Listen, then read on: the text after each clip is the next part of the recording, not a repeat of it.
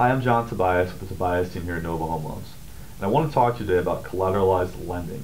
It's been a hot product that's been coming up lately and a topic, and I wanted to speak to you a little bit about it and bring in a financial advisor here with Nova Financial Services by the name of Tom Fisher, and Tom can speak to you a little bit about that product. Thanks, John.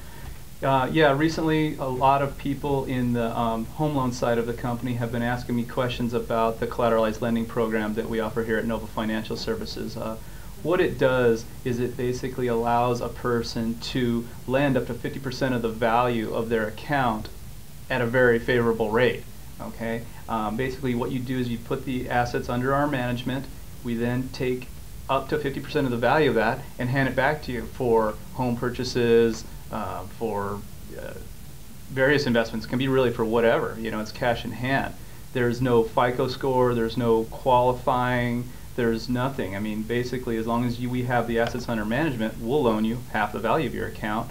At currently rates are 3.75%. Wow. So it's pretty low. It can happen very fast. How quickly can you do it? A lot of times we're in a pinch and we may need to close a loan in just a couple of weeks. How quickly can you put something like that together? We've done this stuff in under 7 days. Wow. And so we can make it go quickly. And the thing about it, there's no prepayment penalty. There's no points or fees to do it up front. It's basically just the assets are under our management, and you want to use it, put it back, use it, put it back. You can do that all the time. And if you're able to earn, conservatively right now, 5-6% in the marketplace, which is fairly easy for me to do right now, and then loan money at 3.75%, you're actually making a positive rate of return on your money, versus if you were to just take that money and put it down on the cost of the house, for example. In this economy, we don't really know whether the value of that house is appreciating or continuing to decline, whatever. So it's really been a good strategy that other loan officers have used, and it's a pretty common thing for us to do. So. And that rate at 3.75, is that variable, or what are the terms of that? Yeah, the number can change. It's based off of the call rate, okay, which is, and then there's a spread over that. 2% is the call rate.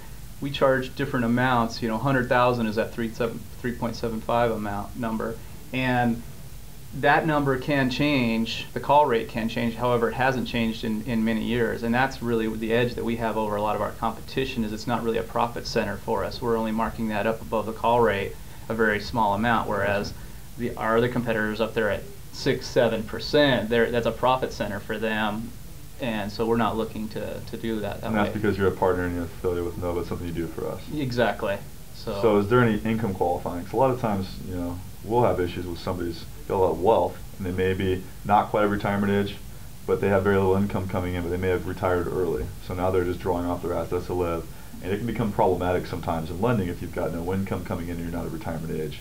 So there's no income verification, there's no age. No, and it doesn't even show up as a loan anywhere. So it's not going to go against their there's no lien against the property? Right, there's no lien against the property or anything. It's really just a lien against your assets that you Gotcha. have. This really only works, though, in stocks, bonds, mutual funds that are outside of retirement plans. Because if they're inside an IRA or 401k or an annuity or something of that case, there could be taxable implications to using this. So it really only works for money that's cash equivalent, that's outside of a retirement plan. So, but it's a way to keep assets invested and still use the money, instead of, especially if you have a low cost basis on a stock. Let's say you've got something that you don't want to cash it in because it'll cause a big tax burden.